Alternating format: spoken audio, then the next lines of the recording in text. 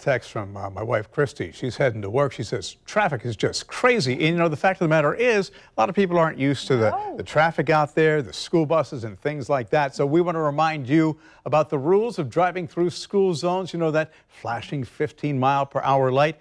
You need to be aware that with the start and end times in school zones, you're going to have to slow on down. Yeah, which means it's going to take you longer than you probably thought to get to work today, and probably for the rest of the week at least. News4JAX reporter Jennifer Reddy is joining us now live with our crime and safety expert Ken Jefferson to break down what you need to know as you drive through a school zone in particular. Good morning, Jen. Good morning. Those flashing lights started here just about 15 to 20 minutes ago as students and parents started arriving here for the first day of school. And we've seen a lot more activity than you've been seeing over the last few months when kids were out of school. A lot more cars on the road, a lot more buses. And we are also seeing a lot of kids walking to and from school or riding their bikes or their scooters. So right now it is really important as you get ready to head into that first day of school, keep safety in mind. I am joined right now by crime and safety expert this morning.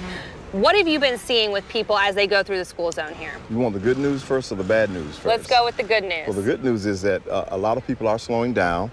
They're breaking down less than what's required. The speed limit in this school zone is 20 miles per hour. I've gotten them as low as 11 miles an hour. So I don't know if it was because of they saw the gun or because they're adhering to the actual school zone. What I did see that concerned me was unrestrained children. I don't know if the children are so excited that they're taking the seatbelts off early or whatever, but parents need to remember to check and double check to make sure that their children are secure either in a car seat or in a seatbelt if they're old enough to wear a seatbelt.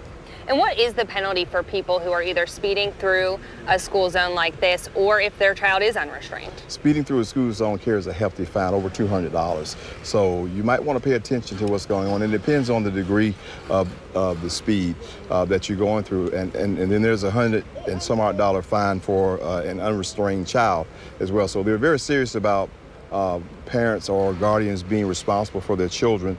That's why there's a hefty fine going through the school zone, and that's why there's a hefty fine if your child is unrestrained.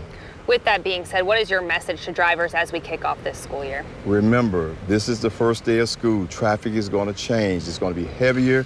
Lights are flashing. Children are walking. I've seen them on scooters. I've seen them on bicycles. Got to be extra, extra careful. The summer for the children being home and at camps is over. They're out and about now. Great, Ken. Thank you so much for joining us, and we will continue to be here throughout the morning as school kicks off in just about 30 minutes. For now, reporting live, Jennifer Reddy, Channel 4, the local station.